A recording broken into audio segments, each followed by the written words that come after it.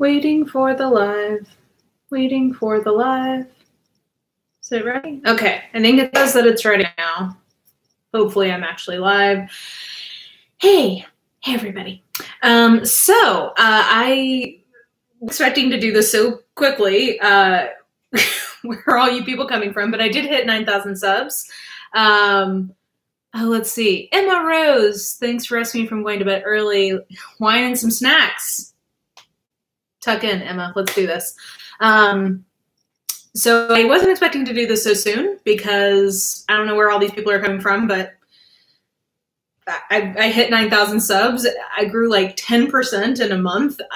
I don't know. I'm happy for all you new people to be here. But anyway, I wanted to celebrate in some way.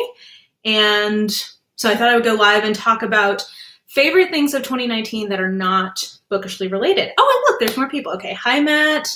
Hi, Sparkly Unicorn. I really like your handle. That always makes me smile. Hi, Kimberly, Alicia, Nima. Cool. So welcome, everyone. Oh, yes. Thanks, Alicia. So I am wearing a Christmas sweater because I'm going to a Christmas party tonight. So, you know, 'tis the season and all. So yeah, anyway, we will talk about some of my favorite things that I enjoyed this year that were not specifically related to books. So I don't know, we'll start with housewares. How about that? Hey, Tia.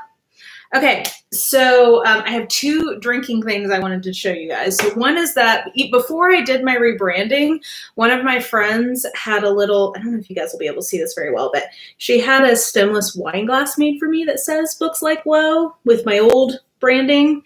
And I just thought that was such a thoughtful gift. So this has been one of my favorite little things to enjoy around the house. And then Leanna from Leanna's Library gave me a straight out of St. Mary Mead mug. I guess both of these are technically bookish related, but you take my point. But I love this. This is a Miss Marple mug. So I enjoy having my tea in that. That was loud. Another house related thing. So many of my favorite things this year have been related to my house because I moved. I bought a house this year. So I have all kinds of fun, like tchotchkes and like furniture and stuff that I bought that I loved. But things that I can show you, I found this at Target and it's a swallow and it's an incredibly basic bitch decoration, but I love it. It's like this little guy and he sits out on my front area. So anyway, those are some house related things I enjoyed. Did you hear that? I almost broke my mug. That would have been really bad. Glad I didn't. Let's see here. Ooh. Another thing I enjoyed this year was that I have fallen very in love with Bones Coffee, even though I have to tell you guys I'm very pissed because they used to send this in 16 ounces and now they send it in 12 ounces and charge you the same amount, which is some bullshit, but I'm addicted, so I guess I just have to deal with it. But all of their, like, can you guys see how cool their little branding here is? All of their coffee bags have like little skeletons in them and it's so cute. And they have so many really yummy flavors. I've been obsessed with the cinnamon recently. So this is like cinnamon flavored coffee. So I've been enjoying that. Oh gosh, what else have I enjoyed? Movie wise, I haven't seen a lot of movies this year. Oh, hi Chang. Hey Deborah. Yes, I hate hidden price increases. I think it's very rude. I haven't seen a lot of movies, but I have seen two movies that I very much enjoyed this year. So I saw the Mr. Rogers movie, which I think it's called Won't You Be My Neighbor? I think that was the name of it. Whatever that like most recent Mr. Rogers movie that came out was, I enjoyed. I cried 4 times. I wore no mascara to that preview because I just knew, like, I knew that I was gonna cry. So yes, I cried many times in that movie. I thought it was very sweet. And then my favorite movie so far of the year was Knives Out. So I actually recorded an entire review of that. But if you don't know, Knives Out is a whodunit that came out over American Thanksgiving. And it's amazing. So it's the kind of movie I wish that we would get more of. But, you know, for whatever reason, I don't understand why they don't make more whodunits as movies because people love them on TV. But this is an original movie. It had a great cast and it just was like so much fun all around. So I'm going to have a full, oh, sorry, I should probably put that on quiet. I'm going to have a full review of that goes up just because it is a whodunit. And I decided to use it as a case of how you can kind of figure out who the murderer is in a whodunit. So if you watch that movie, I'm then going to talk about the clues that we got pretty early on as to who done it, because I figured that out pretty quickly. So you guys can look for that soon. Let's see. You are my Mr. Rogers source on Twitter. I do. Okay, so I follow a Mr. Roger quote account, and it just fills my heart with warmth. So I do retweet Mr. Rogers quite a bit. Chang is planning to go see Knives Out. You definitely should. It's really good.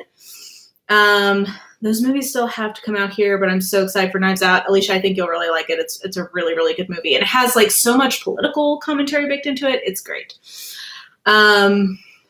Yes, a lot of people recommended Knives Out to me because when they saw the trailer, they knew I would love it. What's my favorite board game? Strange question, but I'm looking for some new ones. I'm very boring. I love Clue. Who is surprised? Anyone? Clue is my favorite. Me and my nieces play that, and they kick my ass. So there you go. And then I like Settlers of Catan. Again, pretty basic answer there, but I don't know. It's just, it brings out, and I like any board game that brings out ugly sides of your friends, and, you know, potentially can ruin relationships. That's always fun. So pretty basic, but that's my answer right now. Actually, you know what? Speaking of board games, one of my favorites, so something I started doing this year is when people come over, I give them a tarot card reading. I am not good at it, but it's so fun. And especially if you've been drinking, this is such a fun, like, party trick, basically. I don't really believe in this stuff too much, but I just think it's just fun. I don't know. Like, and actually, I will tell you that I'm a decent reader. I've given some people some like serious tea in my readings, but I recommend this if you are looking for fun things to do with your guests when they come over. I also really love this deck. It's called the Smith-Waite Tarot deck, and it's that traditional, like, stereotypical tarot look. So anyway, that's been fun this year. I've enjoyed doing that with people over wine. I've lost so many friends over Uno. Uno is not for the faint of heart. And if you are a pussy and you don't reverse on your friend, then you don't deserve to play, I think. Evil Mara is peeking through. Yes. Yes, I definitely have an evil side. So that's something else I've enjoyed doing this year. Oh, I can't show it to you, but I have this big charcuterie board that I like bringing out for people when they come over. That's another thing I've enjoyed discovering this year. What else can I show you favorites? Oh, okay. Well, we'll just move into like the beauty section because I have several things I found this year that I very much enjoyed. So my favorite palette that I have found and enjoyed this year was the Honey palette from ColourPop. So ColourPop put out, gosh, too many, probably like 10 to 15 different monochromatic palettes this year. And ColourPop is actually really good quality, even though it's very inexpensive. Like these are only $12 each. And this is, I'm going to try not to blind you guys. Hopefully it won't be too bad, but this is the yellow palette.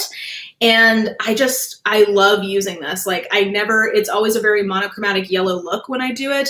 I always get compliments on it. And I just love, like, for my eye texture chemistry, ColourPop formula just lasts really well on me. So this is definitely my favorite new palette of the year.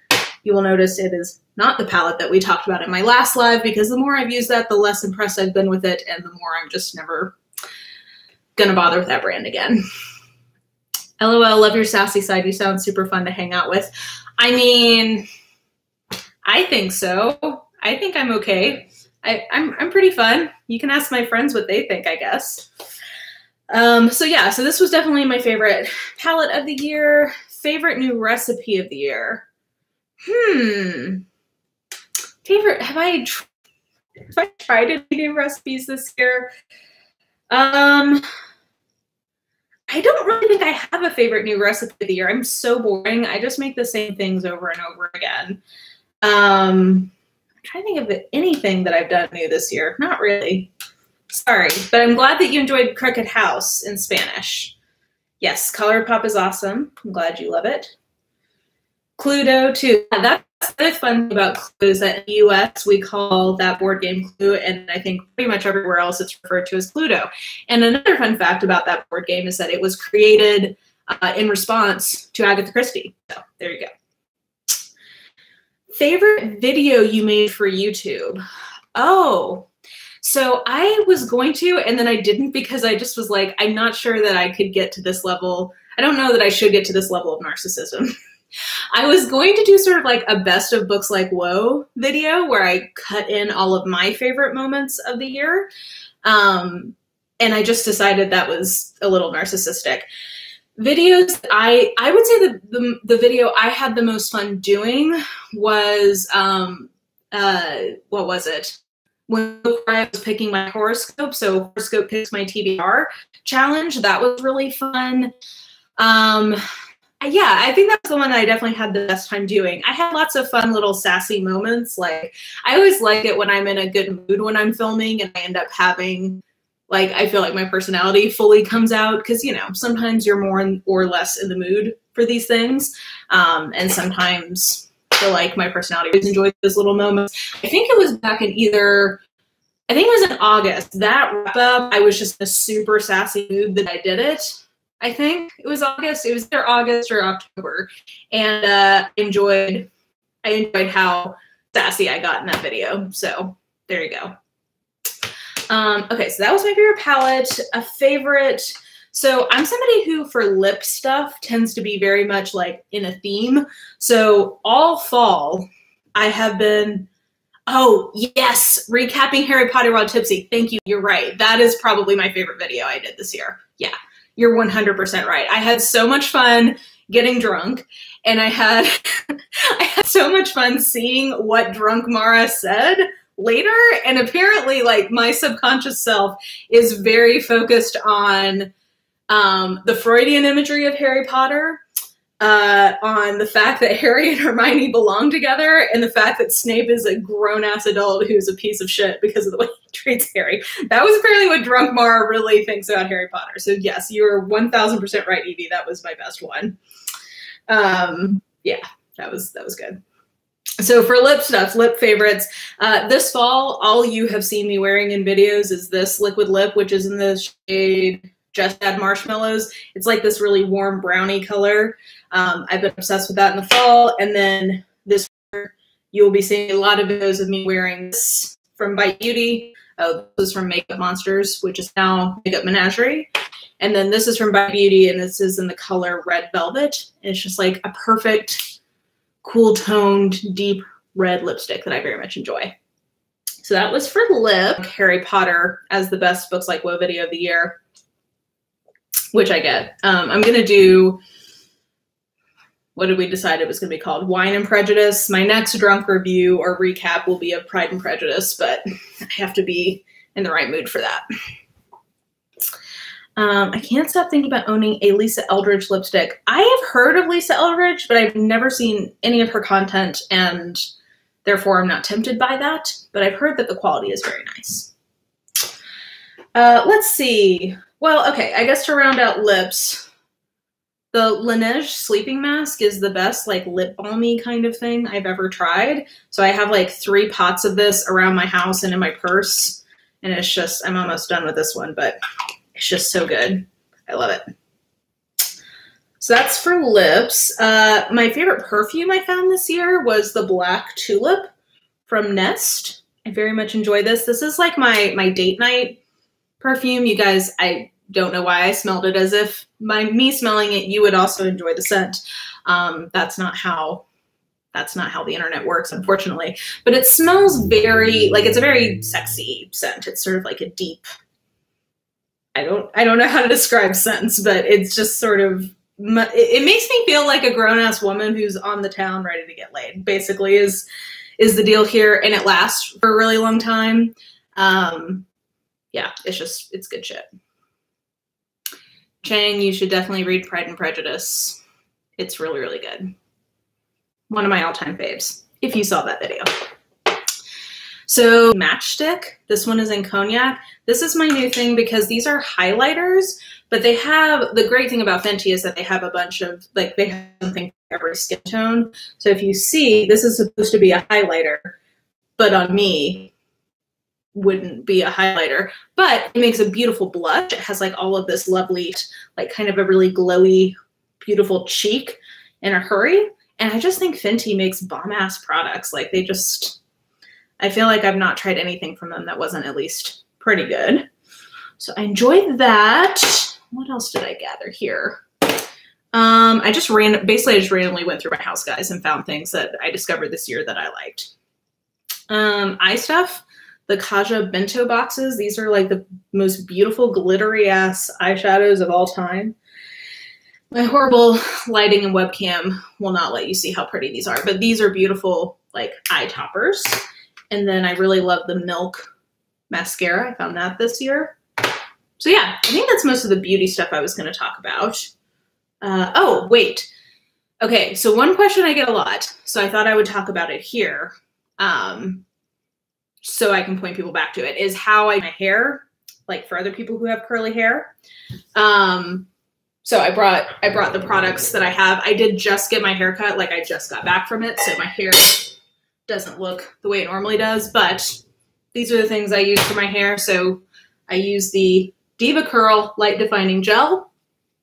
I scrunch that in when it's wet. And then I've been doing a lot of different conditioning masks, and my favorite is the Briogeo Don't Despair Repair. So if you're ever wondering what I use in my hair, it's these things. So I just, when it's wet, I scrunch it with all this shit in it, and then I sleep on it wet, and the next morning it just looks however it looks. You should produce a wine tones palette for makeup/reader fans. Half-Blood Prince Blusher.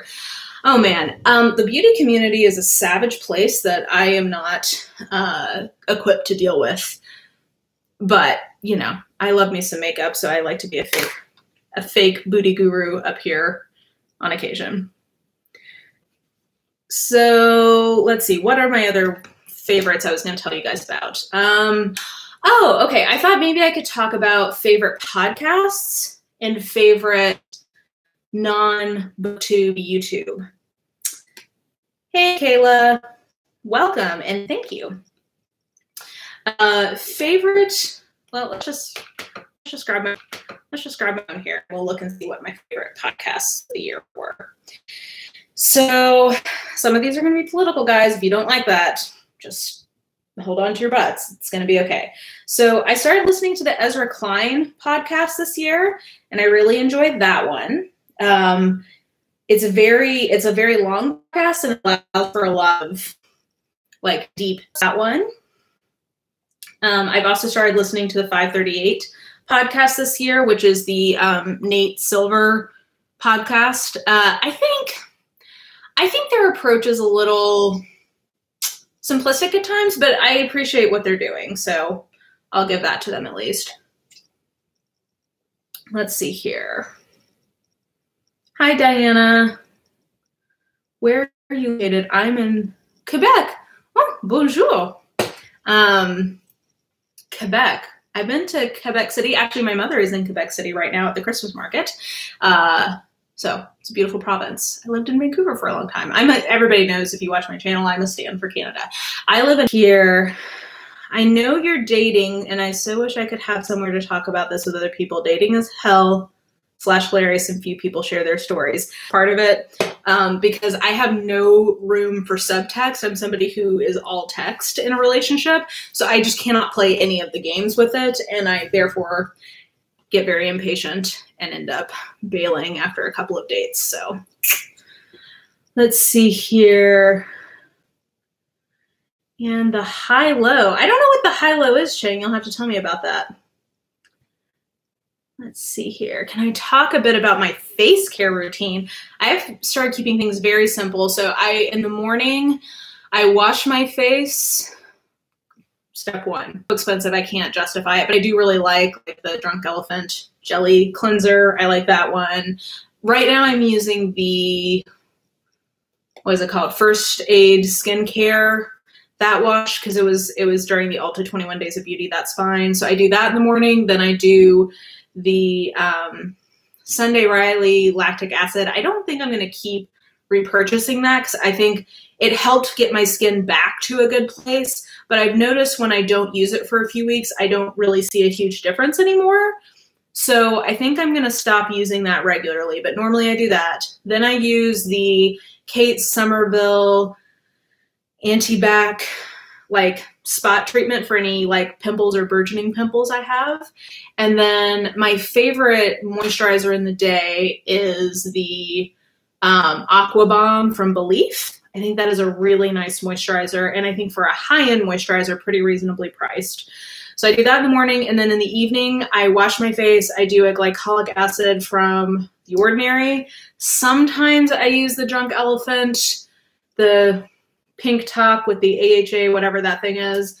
And then I use the Ordinary's Rosehip Seed Oil as my moisturizer. Sometimes as like a treatment kind of thing, I like the exfoliator that they have that makes your skin ball up. I like that occasionally. And then sometimes I'll do a nose strip if I'm a little congested. River, sorry, I cannot hear which city you're in. Nashville, Tennessee. Dating in 2019 is the absolute worst. Dating apps are just awful. Weekly Ladies also super uplifting and entertaining. Okay, well, good to know. I will have to check that one out. Yes, I was talking about podcasts I like. Okay, so what else do I like? I like the Full Coverage podcast that's about beauty.